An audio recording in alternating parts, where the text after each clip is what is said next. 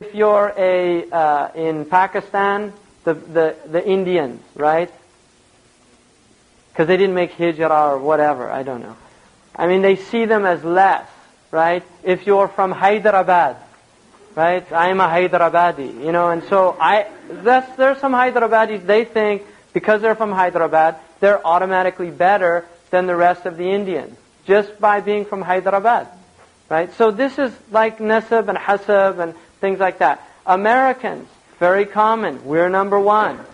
Because they're from America, they're number one. If you go into Hausa land, Hausas are convinced that they're a superior race, right? Many Hausa people feel that they're better than, certainly better than Yoruba and Igbo, and probably better than the Fulani. But the Fulani will see themselves as better than the Hausa. If you go to Mauritania, the Kunta will see themselves as better than the Masuma. Or, if you're from Tajikistan, you're naturally better than... And this is a disease. It's a human disease, widespread affliction. The Damascans deem themselves better than the Halabis, right? And a Shami. They even call Damascus Sham. They won't even let anybody else be a Shami. Right? So, this is a problem. This is a disease in the heart. Deeming yourself better simply because of some quality that you have. Like the quality of being from Damascus, or the quality of being a Najdi. Right? The Najdis will deem themselves better than the Hijazis. Right? They call them akhlaf al-hujjaj. And often in their language you'll see all this type of arrogance. Right? In this culture they have a lot of these type terms. A lot of racist terminology. But you'll find them in all cultures. You'll find them in all cultures. And this is takabbur. Because Allah says, Inna akramakum indallah atqakum. The best of you with Allah are the people of taqwa. And what this does is deludes you into thinking that somebody doesn't have taqwa simply because he can't. How could he have taqwa? He's a Hindi, or he's a Nigeri, or he's whatever. Mm-hmm. What about the people, I know the modern phenomenon, who have takabbur because they're from Ahlul Bayt? No, that's not a modern phenomenon. That goes way back. Yeah, I mean, there's people who are sada and they have takabbur. They're human beings, They're human beings. People who are from the family of the Prophet ﷺ, I mean, of all things to have takabbur for, that's a pretty good one. I mean, I'd put that up there with... In nasab, that's number one. Do you know what I mean? And that's the danger, because sometimes these things do have validity. And this is the danger of it. Right? In other words, there is something to be said about being from the family of the Prophet. It's a great honor. But there are many hadiths that put fear in your heart. The Prophet ﷺ, there's a hadith that says his nasab benefits. But there's a hadith that says, إِذَا أَبْطَأَكُمْ الْعَمَلْ لَا يُسْرَعُكُمْ النَّسَبْ. If your actions hold you back, your nasab, your lineage won't speed you up. Right? In other words, if you have nasab, if you don't have action to go with it, it's not going to get you anywhere. No fuel. Good car, no gas. Right? So if you're a Sharif, it's a Mercedes, but the action is still gasoline. You're not going anywhere. Right? You have to put something in there. So that's a real serious one. And there are many hadiths warning us about the danger of it. Now, how you cure yourself, one of the cures is to recognize, first of all, what are you from? And your source, Allah subhanahu wa ta'ala says, right, that you are from ma'in mahin, a vile fluid. Your source is a vile fluid. One of them said that somebody kana yatakabbaru, and one of the Salaf, he said, Subhanallah, يحمل بين جنبيه العذرة, he's carrying between his two sides a bunch of feces.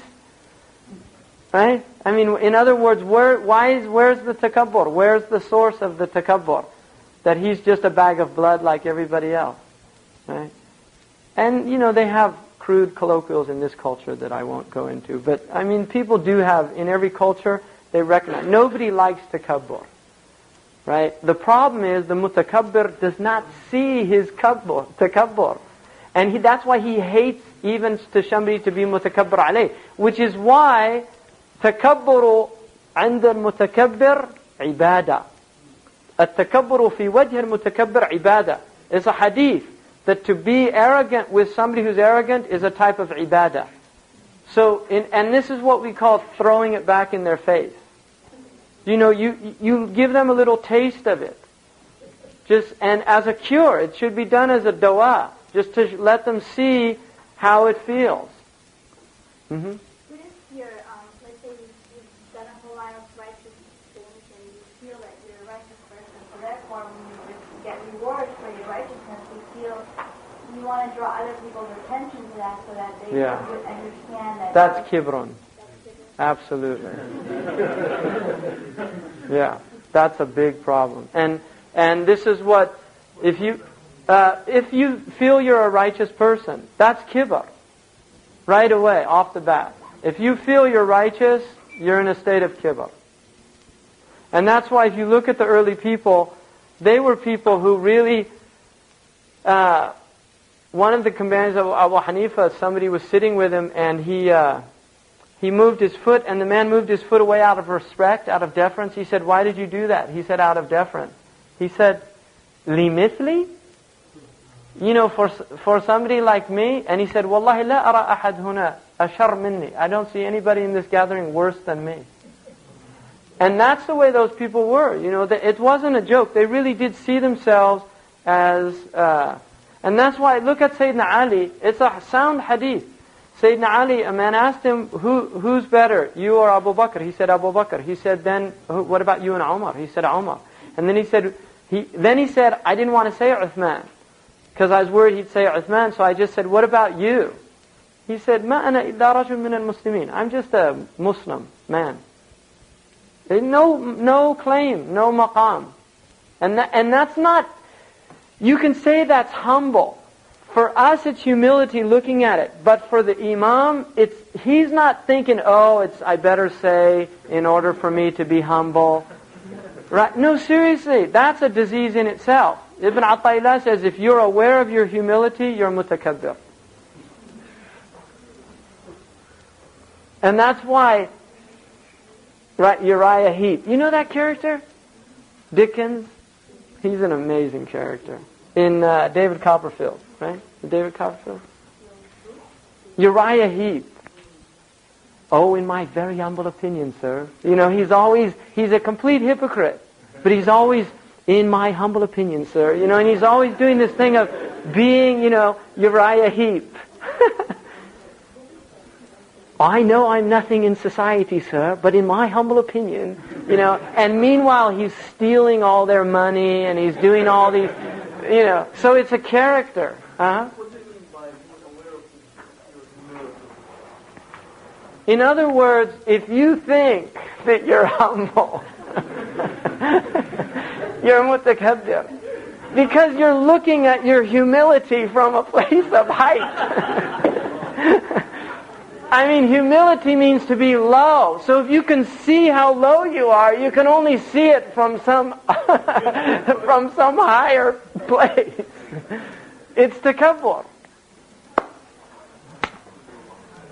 We're diseased. We just have to deal with it. And this is why our scholars, Jazakumullahu khairan, they said, if you're not like the real people, at least pretend to be like them. Seriously, because there's even some benefit in faking it. And even the Imam says that it's better to fake humility than to be an outright mutakabbir. And that's very clear. One of the things that Imam al-Ghazali radiallahu anhu says is that if you want to learn how to master calligraphy, you go to the master calligrapher and you repeat what he does over and over again. And it's totally unnatural for you, but eventually you will become a master calligrapher. And it's interesting, my sister went to a brain, this neurosurgeon in Stanford, and one of the things he said is that the brain learns by repetition. And those things that you do most consistently with repetition become completely embedded in the brain, like driving. What he said is that most people drive in a completely subconscious state. They're unaware of their driving. And this is the idea of being unaware of your humility, that it's just part of your nature. It's not something you're faking. If you're faking it, you're aware of it. Whereas when it's genuine, the brain is not conscious of it.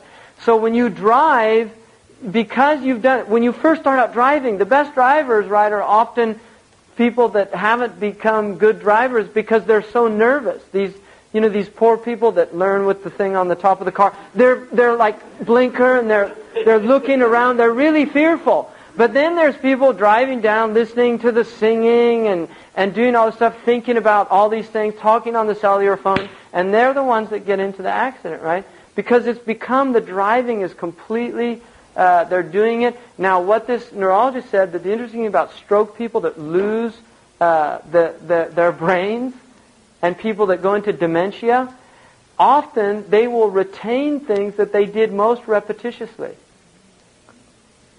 In other words, they can still drive, even though they forgot how to do everything else. Because the brain it was so repetition, the pathways are so fixed in the neurology of the brain that they're still able to do that. And this is the idea of repetition. إِنَّمَا الْعِلْمُ بِالتَّعَلُّمِ Ta'allum, you do it bitikrar, over and over again. You have to force yourself to be humble until it really does become your nature. Because most people don't have these things naturally. We're diseased. If we weren't, we wouldn't be studying any of the things we're studying, right? Seriously, that's why we're studying this, because we all recognize it in ourselves. All of us.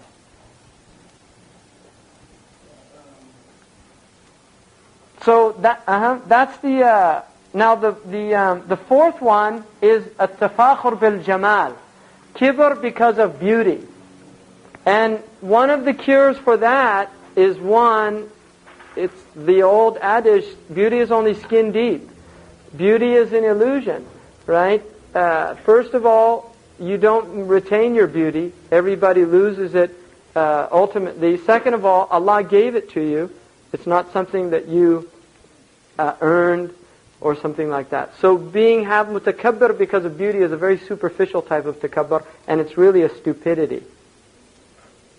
And the other thing that I find really fascinating is there was a study done on beautiful people, and what they found is that beautiful people were actually average. They did all these pictures and looked at them and found what people were identifying as beautiful, and they found actually people in this culture, beauty is an average. It's a mean when it's all put together in one face. So it's an average nose, average eyes, average mouth, but they're all put together on the same face. I thought that was so amazing. That beautiful people are average looking. Right? It's a mean. And that's the idea, خَيْرُ الْأُمُورِ أَوْسَطُهَا. I mean, there's a truth to it. Right? That median, there's something a great deal to be said for it. So it's just a foolish type thing to do that. And there's a very frightening hadith about Aisha radiallahu anhu, in which a woman came in and the Prophet ﷺ asked who it was, and she indicated the short one. And the Prophet ﷺ said, اغتبتها. That's backbiting. And the ulama say the reason is because it was takabbur. Because in other words, had she not seen her height, that she was taller than she was. And so there was a type of takabbur there, which is actually quite frightening, because that's an i'jab, right? Mu'jab bi qamatiha or bi quriha, right? And then she sees the other one. So the Prophet ﷺ rebuked her for that. The fifth one is kibr bil mal. And this happens with kings, with all their storehouses, and merchants with their commodities. And also people who own a lot of land, or people who own a lot of clothes and horses or cars now. And they look down on poor people, or even rich people that are less rich than them. Like Helmsley, that woman who said about taxes, only the little people pay taxes. And I read an interview, it was a really fascinating interview. It was one of these, I can't remember even who it was, one of these famous, what they call beautiful people in this culture. And they were on a helicopter going up on a ski place.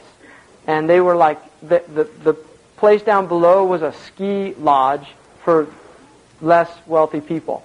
And they were having a private helicopter take them up the mountain. And this woman said she looked down and somebody said at that point, "Oh, look at all the little people down there." And right at that point, the helicopter tipped over. And they actually crashed. But the point is, she got the message. I mean, some people wouldn't see that. That be very careful about how you look at other people, right? Because we're all little people, right? It's what the guy, the homeless on the street looks up at the CEO, and the CEO is looking down, saying, "Look at all the little people."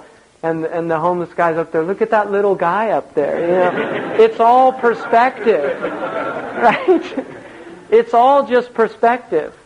So we're all little people, and that's why the mutakabbirun are turned into ants. Right? Because they looked at everybody else like they were ants that could be crushed. Right? It's a very dangerous thing. And then another one is the quwwa, kibr bil quwwa wal batsh. Somebody who's very strong, like Rakana, the Musari'. When he told the Prophet ﷺ, "Wrestle me," the Prophet threw him twice. He still didn't become Muslim, right? And then there's a riwayah that he did. Inshallah, he did. I don't know, but the point is that he saw nobody could throw him. He said, "I've never been thrown ever." Takabbur, right? So this idea of somebody who's strong, have muscles, and the amazing thing, they're going to get old, right? Right? Then they can't do it. Now, the seventh one is takabbur bil atba' wal ansar wal talamida wal ghilman, and by having a lot, like a teacher who has a lot of students, and so he sees himself as better than another teacher who has less students. So, somebody who has a lot of friends, somebody who has a lot of powerful relatives, influential people, right? Somebody who's from the royal family. He's not the king, but he's from the royal family. Mutakabbir because of strength, but it has to do with more like that type of jah and things like that. Very dangerous one. Now,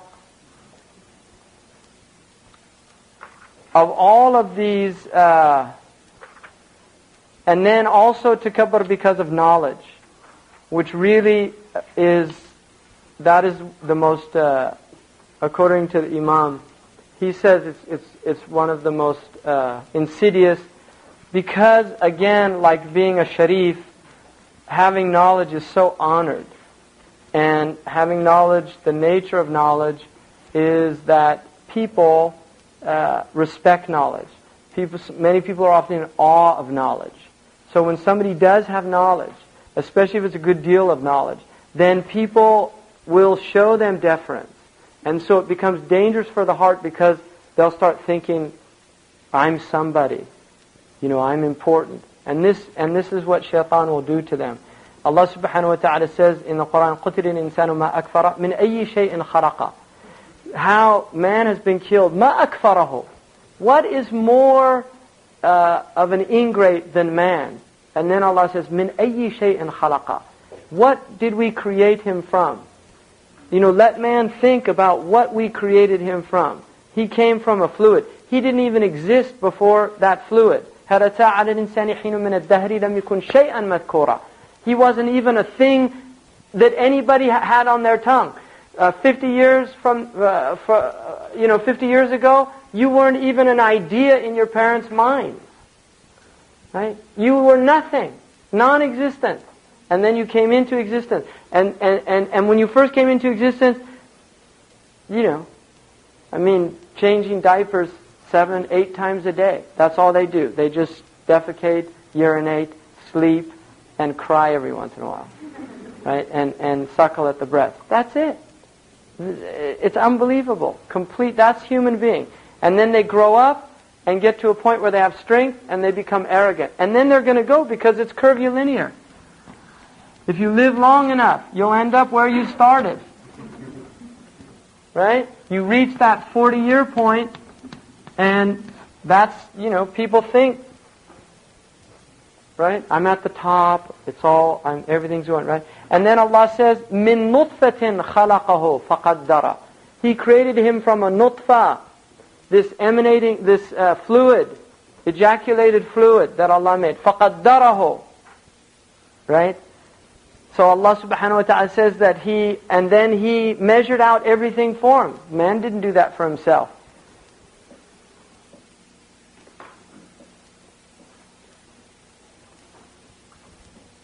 And then Allah subhanahu wa ta'ala says, أَوَلَمْ يَرَى الْإِنسَانِ أَنَّا خَلَقْنَاهُ مِن نُطْفَةٍ فَإِذَا هُوَ خَصِيمٌ مُبِينٌ.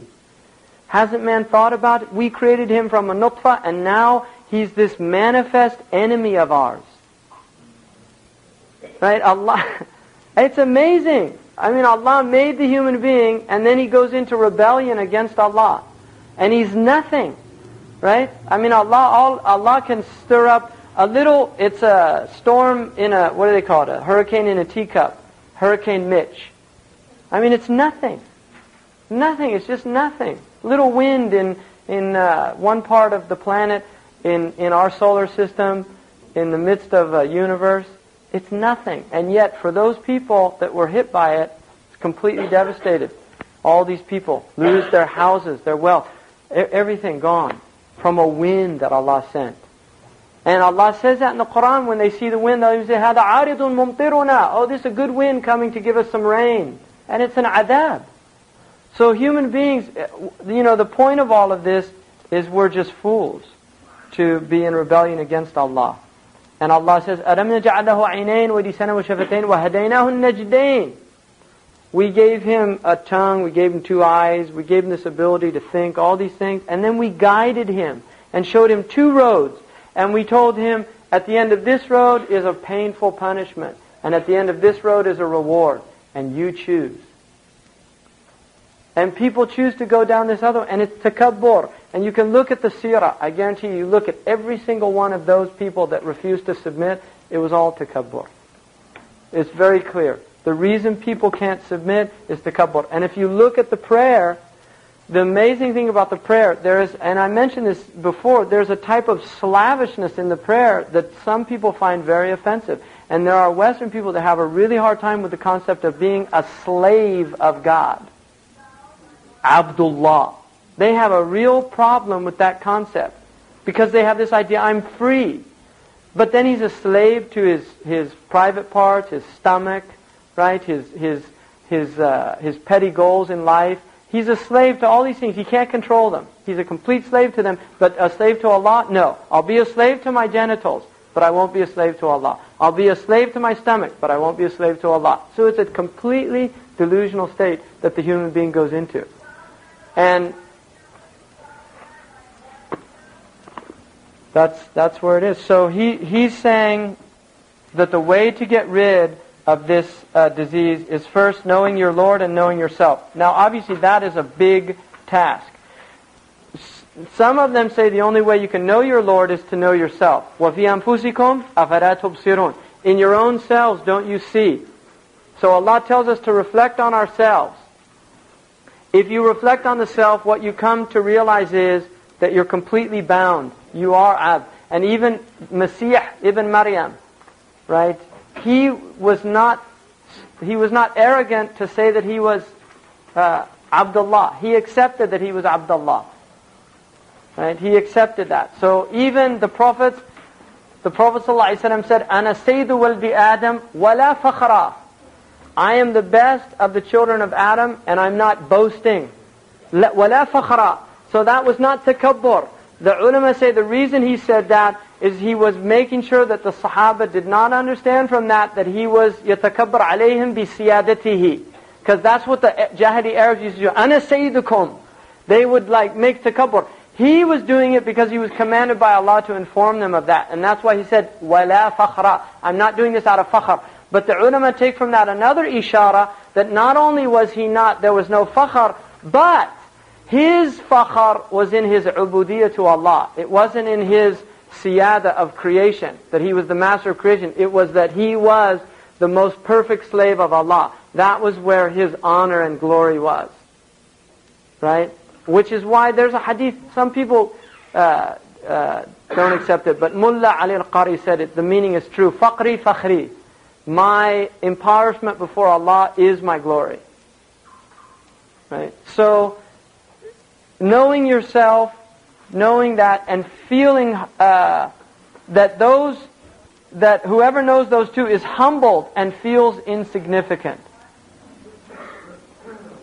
يتواضع ويهون. And من تواضع لله رفعه Allah. Whoever is humbled for the sake of Allah, Allah raises him up. Allah will raise him up. من تواضع لله رفعه Allah. Right? So, that idea of being low for the sake of Allah subhanahu wa ta'ala. And then he says also another thing. مقامه ينفي مقام الشكر. That the station of kibr negates the possibility of showing gratitude to Allah. Because the way you show gratitude to Allah is through ubudiyyah. And if you're mutakabbir, you're not an abd. Because the abd by his nature can't be mutakabbir. That's why he's abd. The abd by his nature cannot be mutakabbir. And therefore you can't be a shakur to Allah if you're mutakabbir. It's impossible. So he's saying it negates it altogether. And then he says, كَمَا تَوَاضُعُ لَهُ ذُو جَرِّ. The nature of humility is that it takes you to gratitude. Because when you are in a state that's humbled before Allah, everything you see it in its right perspective. That Allah has been so generous to you, that Allah has given you so much, that you don't deserve it, you're undeserving of it. And that feeling of undeserving engenders in you a feeling of gratitude. Because if you feel you deserve something, like the Moroccans say, La shukr ala al-wajib. There's no thanks for something that you deserve. Right? If you feel that this is my wajib, then that by its nature does not engender in you a sense of gratitude towards the person. You just feel like, la la la, atani ma huwa haqqi. He just gave me my right. You see, so you have to, once you understand that and recognize you are undeserving. And that's why he's saying, haqqirhu. You know, this big mountain of kibr, see it for what it is. It's insignificant, meaningless. And when you do that, you'll bring it down. You'll bring that down. And Allah, we say Allahu Akbar. And that's why even traditionally the Muslims, anytime they saw something in somebody or somebody that, MashaAllah, take it back to its source. Allahu Akbar. Allah is greater. It's a reminder constantly. Allahu Akbaru minni, Allahu Akbaru minkum, Allahu Akbar min ad-dunya wa ma fiha. Allahu Akbar. Right? And He's al-Kabir al-Muta'ali. And one of the things He says to the mutakabbir, ذُقْ إِنَّكَ أَنْتَ الْعَزِيزُ الْحَكِيمُ. Now you taste, you're the Aziz now. Right? You're this one. So taste the punishment. Tahakkur in Quran. So, the last thing here is dhul and ba'a. Now, oh, you have to prepare for it? Alright. So we'll do that next week.